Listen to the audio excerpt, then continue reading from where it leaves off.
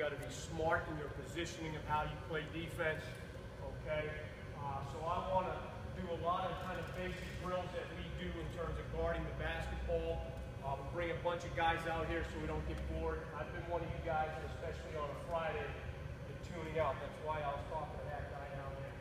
Okay, you get one thing from me today. One thing, you're a better player. Every single coach in here, every high school player over there, pick up one thing from them. It's worth the money you spend here. Okay, it's worth your time. All right. First thing we're going to do, which I think is the biggest and the hardest thing to do in basketball, is close out. Close out on a shooter, close out on a ball handler, close out on a guy who can do both. Okay? It's the hardest thing to do in basketball. So what we do every single day, close out drills. 3 to 5 minutes every day. You have to be able to close out on the ball. If you cannot guard the basketball, as simple as this sounds, if you cannot guard the basketball, you cannot play. Period. It doesn't matter what defense your coaches run, man, zone, this, that, the other. If you cannot guard it, you cannot play. Okay? Every guy here is going to have guys that are quicker, that they have to guard, bigger, stronger. That's okay. There's no crime in knowing that the guy you're guarding is quicker. It's only a crime if you allow him to beat you. Okay?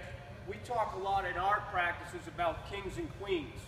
Okay? And we don't use the term queen to be like, you know, a woman or somebody that's less than. But when you think about the game of chess, the king is more important than the queen. Okay? There's certain nights that guys, as quick as he is, okay, there's going to be nights where he might be a queen matchup. The kid that's guarding, or he's guarding, might be quicker. And he's going to have to understand that. He's going to have to understand how to play that matchup that specific night. There's going to be nights where, many nights where he's a king matchup, where he's going to be able to exploit his ability defensively. Okay? You have to understand how you can guard players. So what I want to do right now is a basic drill that we do. We call it Vegas closeouts. Don't ask me why, but we just call it Vegas closeouts. I need, like, this is a little slick here, so why don't we come on this side. Let's get about 3 or 4 guys down here in a line. Any 3 that want to be on a drill, okay? And let's get like 3 or 4 guys out here, okay? Give me some guys that are motivated, that want to just get in the mix, okay? This is a very simple drill. We're not going to do too much. Coach, can I get that? All right, so number 1, we're not even going to be doing boys anything offense and other than extra ball. Simple as that sounds, okay? We do this every day. We're going to get a little bit further back. We're going to work our close. Now, I'm 43 years old, so it's going to look a little bit different for how I do it. The number 1 thing we want to talk about when we're closing out on the basketball is this line here is literally going to throw the ball out. Okay? Triple threat view. It's all I need. Literally, it's all I need you to do. Okay? So we're going to close out on the basketball. Our first 2 strides or steps have to be long, have to be explosive. So I'm going to walk through it, but it's 1, 2, and then we've got to break ourselves down. We close out 2 hands high. A lot of coaches are 1, some are 2, okay? Years and years I've been trying to figure out which is better, and I've come to for me, it's 2, okay? Why we want to close out with 2 hands high is to disrupt or deter guys from shooting threes, what we call rhythm threes, naked threes, whatever you want to call it, or open jump shots, okay? So we're coming out 1, 2, explosive and hard, long, and then we've got to drop our feet, punch the shot here, hands high, our tail, our butt, to the basket. Okay, our butt to the basket. So we're going to do that, we're going to yell shot. Even if he doesn't shoot it, we're yelling shot. Okay? Notice what I want to see in here, what these guys are going to work on is we're going to punch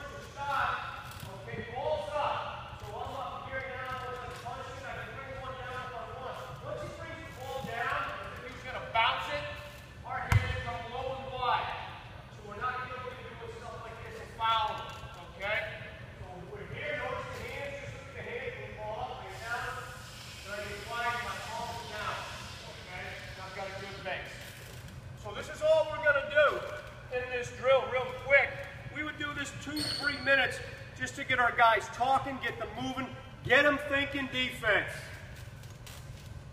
Get them thinking defense right from the start, okay? So, we'll call here.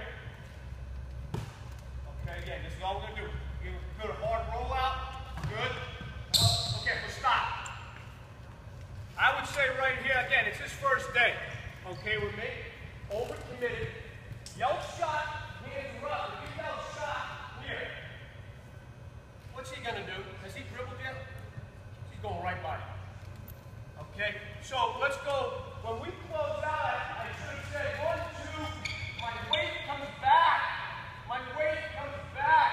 I don't lean in and I don't get straight. And a lot of guys do this, trust me, especially the taller guys. They come up like this. You're a little taller, okay, so you don't have to, you don't need as much, you don't have to get as close. You've got decent length in your arm, okay? So it's 1, 2. Now here, my weight is back, I'm left down. I'm here, we're pulling out now here. Now I'm ready to play. Okay? Let's do that again. Roll it, short choppy. Much better now, hands down. Hands down. Good. We don't get on the same with this guy. Here, here. Palm down. Okay, next. Yeah. Play one-on-one. We play one-on-one every day. But how we do it is, it might be a day where Steve and I are playing, we'll vary the spots, top, wings, wherever, where I'll say to Steve, and I'll say to our players, you got 2 dribbles. You got 1 dribble. We don't go more than 2. Sometimes we go no dribble, so you have to be able to jab to create a shot.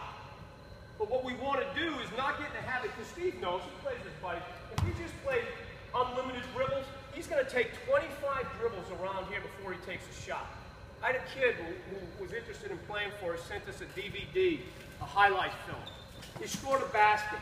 First thing he did, he scored a basket. Anybody want to guess how many dribbles he took in a high school varsity game to get to the rim? Anyone want to venture a guess? Good one. 25. I counted it. I threw it in the trash. Threw it in the trash. If at our level, fellas, if you can't get from here to there in 2 or less, well, at least 1, 2 or 1, then you're going to have a lot of trouble playing. So when you're trying, instead of, I'm not saying wasting your time when you're working on your game, but if it's you and your buddy, play 2 dribbles. Vary up your spot. You will get better in that 5 minutes than you will playing a half hour of dribbling the ball 47 times and then taking a shot. You're not getting better, okay? So Vegas closeouts, how we would do a progression in our practices, we would start just the same way of just rolling it out, getting our positioning down and all that. Then we would take it to playing one-on-one, doing a much better job. Playing one-on-one, okay, and then we'll do different spots, one-on-one, 2 dribbles, 1 dribble, no dribble, so on and so forth. Next drill I want to show you is what we call black hop, okay? I need my defender right. Where's my guy who's just locked down right now, all right? Do it right here. I need Steve, I need you on the wing. I need a couple guys here at the top. Okay, a couple guys here at the top. I need a guy over here. So in Black Hawk, okay, we're working on his defense on the ball and off the ball. I'm not going to go into great detail how our overall defensive philosophy, because I don't have the time and I don't want to put people to sleep. When we play a pack line defense, okay, so this drill here we do, I wouldn't say every day, but a fair amount of times during the week. It's going to start here, okay? It's going to, again, it builds on our Vegas closeout. He's going to get a little wider. Roll it out. Close out. Hold on. Guys on offense, you guys are going to have to move. You guys literally run away. Okay. All right. You call a ball shot on it. Throw it to either side. Good. Stop. Now, I don't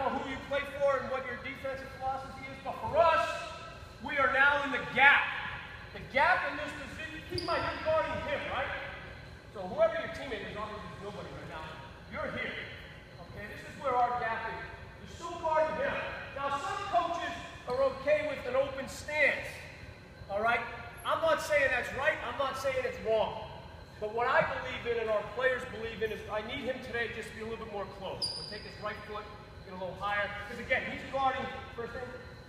Joe. He's guarding Joe. His teammate's guarding Bob. And why he's in this gap, okay? I like the pointing, I love it. Everything about this guy. Who do you play that? Wow. So if I'm guarding Steve, okay, first name? Evan's in the gap, okay? He might be saying, you know, Chris, I'm on your right, or whatever. Okay, I'm on your left. All right? So I'm guarding Steve, tail to the sideline. I'm here. Steve kind of sees Evan in the gap, so it's not like he's got a lot of real estate to attack. Now, some teams play denial. So if Evan was up denying this guy, and I'm a weak defender, look at the gap now Steve has, or the real estate Steve has to attack. I mean, everybody in here, I think, can get into this space and get in there, okay? Why I like it, I'll come back to what we call the gap, okay? Here, for me, I have to drop your left foot down a little bit more. Yeah. So he's on what we would call a triangle between his man and the ball. Well, if you could visualize a triangle between 1, 2, and 3, okay? We want him on the point of a flat triangle, okay? To be in a good gap, okay? Our defense is played inside out, okay? What's the #1 priority in defensive basketball? Anybody have a #1 priority on defense? What do you think? Beautiful. What's your name? Let's not take a nap. Harry? #1 rule is to stop the basketball.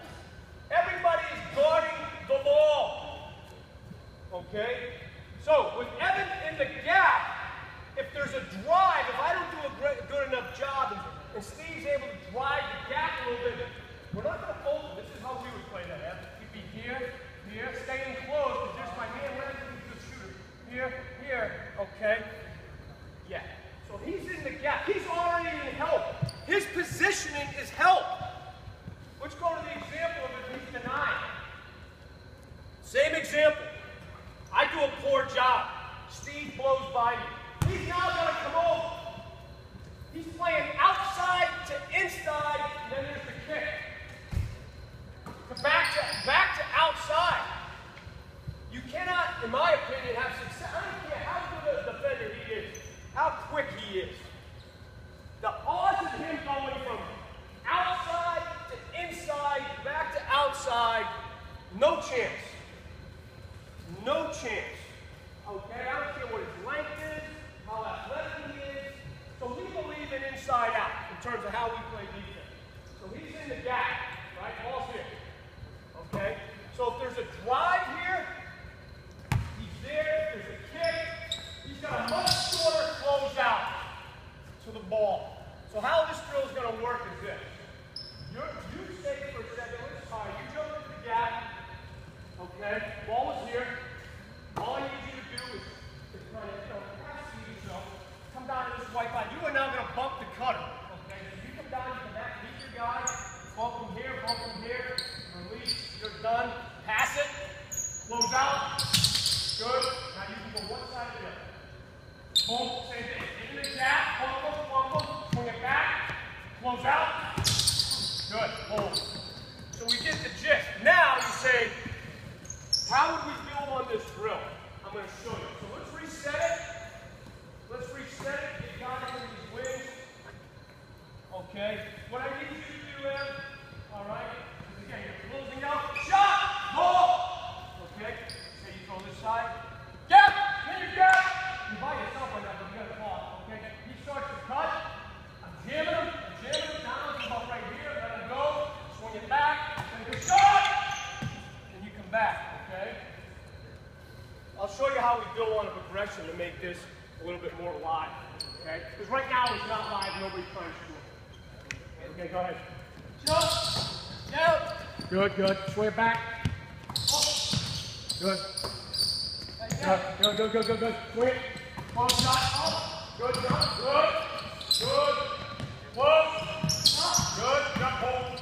Good job. Long ball. Here. You have 2 dribbles, each player. Not trying to score, but trying to get both feet in the paint. That's a point.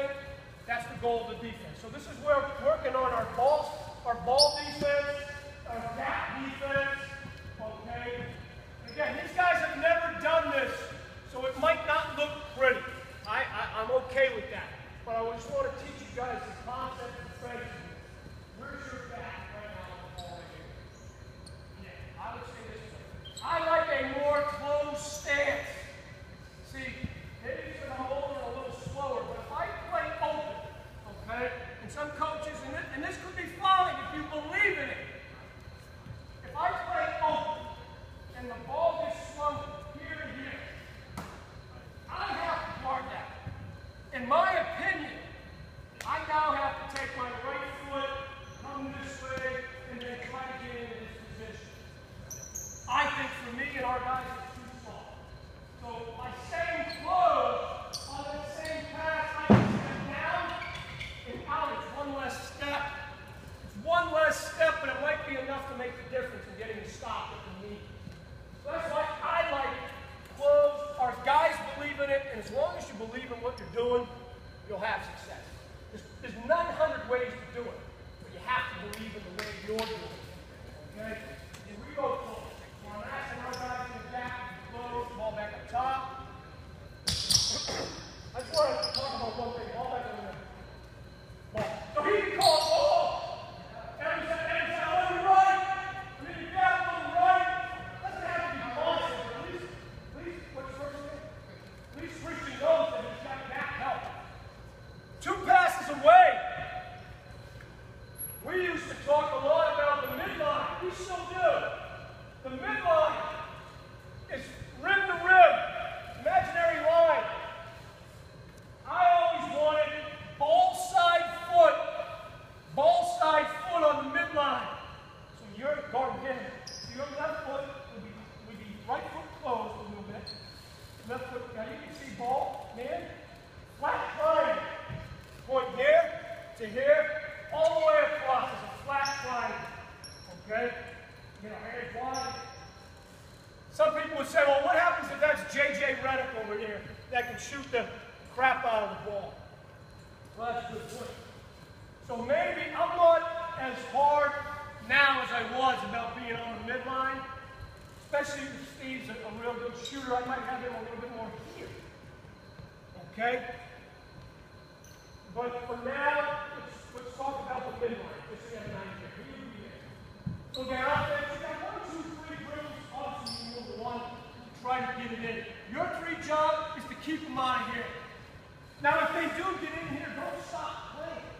Just whoever has the ball offensively, Steve, if it's you, just kick it to the next guy and reset. We put on a time. Okay? Coach Paul, you ever watch it? Stopwatch, Coach? We're going to try to go 15 seconds. What I believe you guys need to do to become better players. To me, our program revolves around 3 core values. Throwing a lot at you. But any team, any company, any organization, okay, needs to have core values.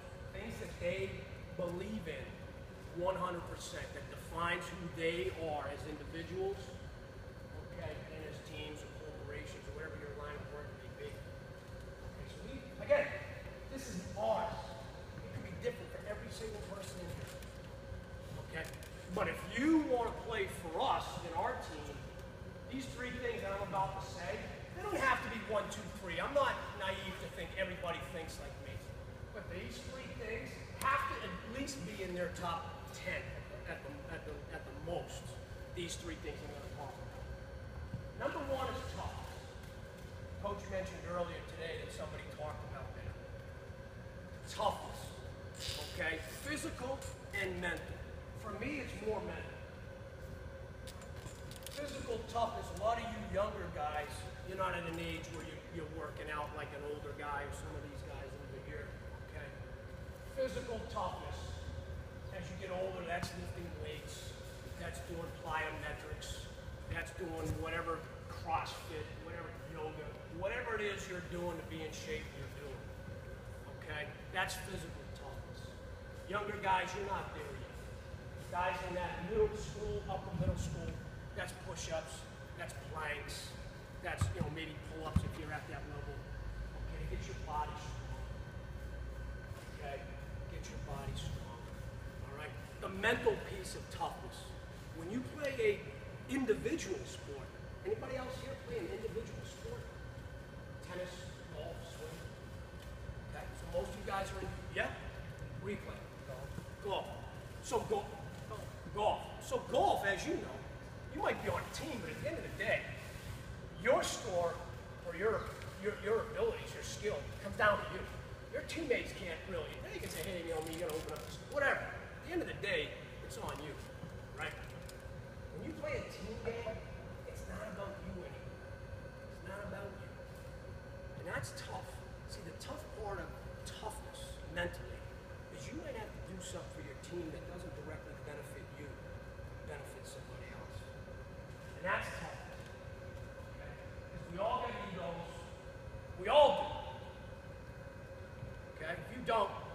some issues, all right, that I do. I don't have a degree in any of that.